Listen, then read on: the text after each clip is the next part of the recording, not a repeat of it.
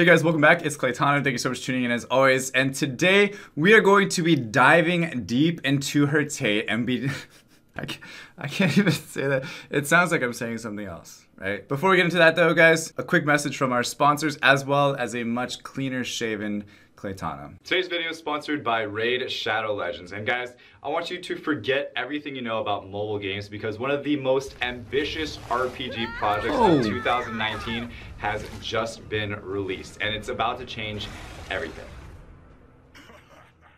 Playing Raid is the most immersive experience you'll find on a smartphone, and it can really only be compared to the biggest PC and console titles, and the best part is, it's completely free. Raid has all of the features you'd expect from a brand new RPG title, like an amazing storyline, awesome 3D graphics, boss fights, PvP battles, and hundreds of champions to collect and customize. But I never expected to get this level of performance out of a mobile game, and you can just see the crazy level of detail that goes into these champions. Raid is getting big really fast, so make sure you guys get in early, and starting now will give you a huge head start on your competition. There's also a special launch tournament with crazy in-game prizes, as well as real-life prize packs. So go to the description of this video right now and only download Raid through my links in order to get 50,000 silver and a free epic champion as a part of the new player program, courtesy of the dev team. But don't forget to join my clan before that. Just search for Soup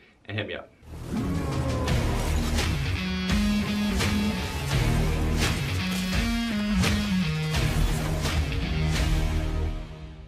Alright guys, so now that you downloaded Raid Shadow Legends and have successfully joined my guild, we can finally get into the video. And of course guys, I do appreciate your patience bearing with me through those sponsorships, because without those sponsorships, I wouldn't be able to make these videos and my channel would not be possible. So thank you guys for doing that and clicking on the link in the description below. But we're gonna be diving into some RTA today and taking a look at good old Johnny Turbo's Speed Cleave RTA team built around Herteit. Now his last match here has not using Herteit, but the reason why is because this person took one of his key units. So he has 5 specific units that he uses for his Speed Cleave team, and Tiano is one of them. So if somebody takes one of those units, it does actually mess him up just a little bit, but he does have some backup plans that he goes to. But I really want to take a look at like these 3 matches here, because he pretty much won these, all 3 of these, and he used the same comp for each and every single one. All right. At first, when I was looking at this comp though, I was like, that's pretty clever, because he's almost forcing them to ban Tiana every single time. Like, it's almost a for sure ban that they have to ban Tiana, because if they don't ban Tiana, then they have this crazy Malaka that's just gonna put a bomb down, and then they have the Herteits that's just gonna put a Herteiting on your monsters. Alright, so he gave him some attack buff, but he got rid of it super quickly. But then here we go with the Herteit. Removes the buffs, gains another turn, and then puts some damage onto Amelia, and then drops the bombs with Malaka, finishes off the Asima, and at this point he's pretty much done. Like, there's nothing that he can really do at this point, because the Herteit's just gonna start doing so much damage. Again, stole the buffs, gains a turn, drops it down, Amelia's dead, and it's over. Just as fast as it started, it's completely over. And after this, we'll go over the skills and you guys can actually understand actually how this unit works. And a lot of people have been using Herteit in R5 for insanely fast R5 runs. Like, the fastest I've seen was like 6 seconds. I don't know. This is something stupid, crazy. They basically just one-shotted the boss, and it was because of Herteit. But let's go ahead and move on to the next one here. Let me pull up my favorites again one more time. Go to Johnny Turbo. And so it's this one against the Korean player here. And it's a little bit different comp. You'd think that this is a little bit harder to defeat because it has the Vanessa as well as the Triana. And then on top of that, there is a Perna. So you're thinking, dang, this is hard. And I know that it's hard to beat because my team is very similar to his team in a sense where I'm trying to like single target snipe out units. And it's kind of what he's doing with Herteit a little bit. but he also has that scary bomb capability from MoGa. And it's not even like, it's not even a, I don't know what you call it, a dove or anything. It's a MoGa. So in this case, again, forced to ban out the Tiana, because if you don't ban out the Tiana, you're going to be left with no buffs and bombs on you, and it's going to be really rough. Unless you have like a cleanser on your team, it's going to be really rough. Even with missing, or even with only 2 units not having will, still went for the kill and got it. He's probably going to kill either, he has to kill Triana here first. And then of course, anytime one of his units dies, like that Sierra dies, it gives Herteit more stacks. So yeah, he's actually going after Perna. Interesting. Takes the buffs from Perna, but then kills the Diana, pops the Triana passive, and Diana should be dead here next turn. Okay, so this is lasting a little bit longer, but okay, Diana's dead there.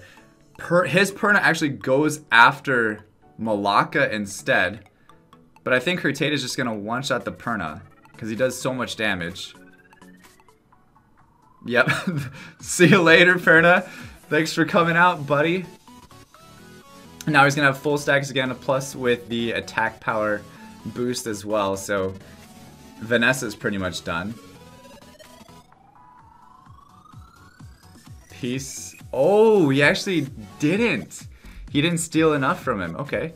Interesting. But he gained 3 stacks back from MoGa dying. Plus, the Herteit is actually built on Violent as well. So he stole the will, gained another buff, and then dropped the hammer down onto Vanessa after that. And then from here, he can pretty much just hit auto and solo out the Triana, because there's no way the Triana is gonna do anything. Yeah, he's trying to heal, but like, this person should just quit at this point. There's no way that he can win. All right, so the last and final match we're gonna take a look at is Conqueror 3. So we've looked at G3, G2, and then Conqueror 3 now.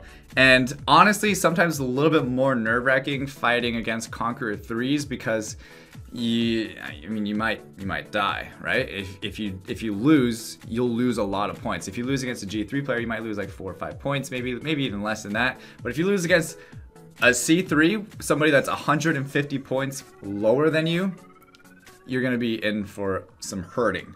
So in this case, he doesn't ban Tiana, and surprisingly enough, he actually kills the Tiana before it even gets a chance to move. Now, he does get the buff again, steals buffs from Perna, starts to kill Perna, one-shots it, procs the passive, drops the bombs down. Interestingly enough, he actually used the 3rd skill, which I thought was a little bit interesting. I'm sorry, yeah, the 3rd skill from MoGa, because that then procced the Camilla's passive. But he does have 5 stacks now. The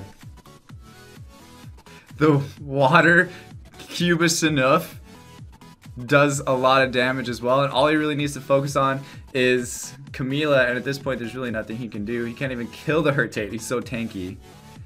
Down goes Perna, and then that's really all that's left over. Yep, easy.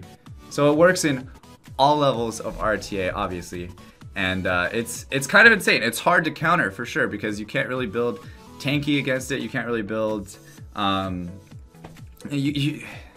there's honestly not much that can counter. You have to be very specific in what you use, and you have to kind of get a little bit lucky to actually beat it as well. So let's go ahead and take a look at Herteit's skills. And I know you guys are probably looking at my account thinking like, damn, this guy's like really good at this game. He's really farming up those rainbow mods. But no, this is the China server that I'm on, because my global server, I didn't know you could have like a certain amount of limit to how many friends you can have, or how many favorites you can have for RTA, and I can't figure out how to remove people from my favorites, unfortunately. So I had to come to the China server to actually put good old Johnny Turbo on my favorites list.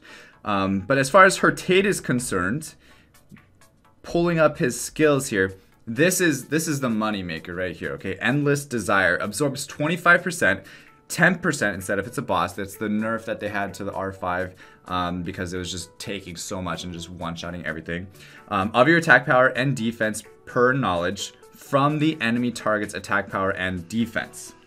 In addition, you have 5 knowledge, steals all beneficial effects granted on the enemy and instantly gains another turn. That just sounds kind of broken, but it is at LD95, so I'm not really going to complain about it too much. And then after that, this skill can be used when you have at least 1 knowledge, and all knowledge will be consumed once you use the skill. So even if you just have 1 knowledge, you're gaining 25% of your attack power and defense per knowledge. It's crazy. So it stacks up to 5 times, which is 125%.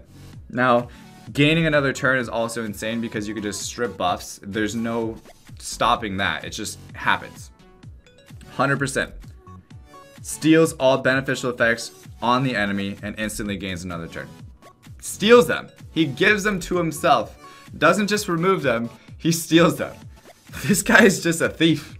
He's like Assassin's Creed style, takes everything. He takes your kids, your mother, your baby blanket, everything. He takes your kid's baby blanket. He takes your mom's baby blanket that might have been handed down to you. Like, he takes everything from you and leaves you with nothing other than death.